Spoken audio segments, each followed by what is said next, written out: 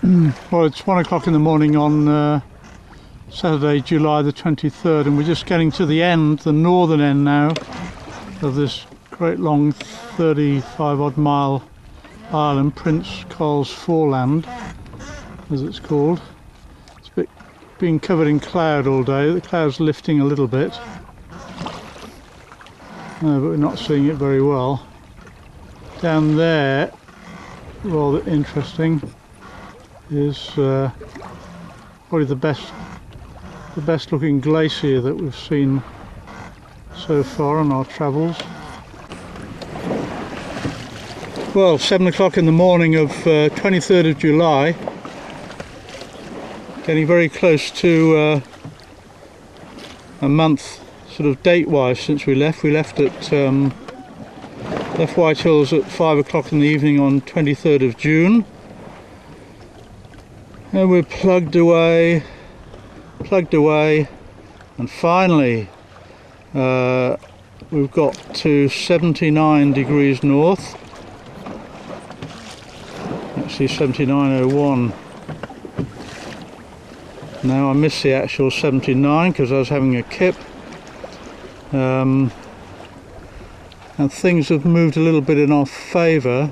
We've got a nice westerly wind now, which is a good wind for going north into sort of potential ice territory. Well, just a quick update on the chart now. It's Saturday the forgotten. Sorry. Saturday the 23rd of July.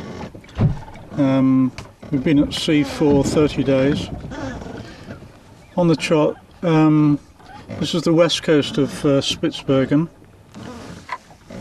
In here is the Eastfjorden, where Longyearbyen is located. And we made our landfall sort of down here. The whales were here, this area, at the mouth of the Eastfjorden. Then we've come up the side of the island I've been talking about, very long narrow island, which is Prince Karl's Land. We are now moved beyond that, and if we can see this line across here is 79 north. We're currently here. Well, it's nearly midday on July the 23rd, and actually exactly what I was hoping wouldn't happen has happened. This wind, which was from the west, has gone southwest and now south, and strengthened quite a bit. We're currently here to the northwest of Prince Karl's Foreland, and we're in about 79.10, so we're 50 miles from 80 north and possibly the edge of the ice. I mean, I don't know, as I explained earlier. However, what I'm not prepared to do is just to race on further and further into this trap without knowing, or with the possibility that this wind turns into, say, a southerly gale, and I effectively entrap myself up here. That would not be good. Well, just a quick update. As you can see from the GPS, it's just after 2 o'clock on the morning of July the 24th. The southwesterly wind that I was concerned about yesterday,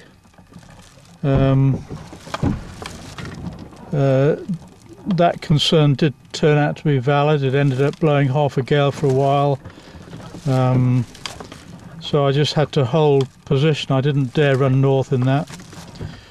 However, that has now eased off, and fortunately it has veered to the west, so we've got a reasonable wind for making our final little assault on 80 degrees north, absolutely on the beam, so at least if I run into trouble I can immediately turn around and run back absolutely on the heading that I came in on, straight to the south. The problem now is we've got really thick fog out there. I'm not going to show it to you because it's too bloody cold actually filming out there in the fog. But as you can see, we're in 79 degrees 32.9, so almost 33. So we've got about 27 miles to go to get to 80 north.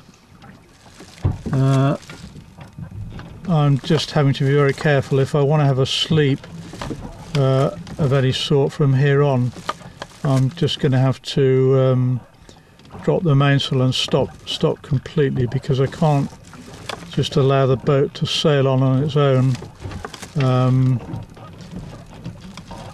in the fog with possibility of ice. I really don't know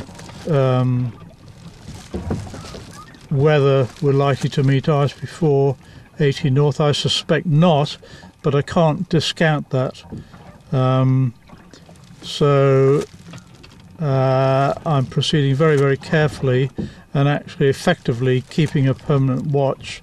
And as I say, if I want to have a skip, I'm going to have to stop.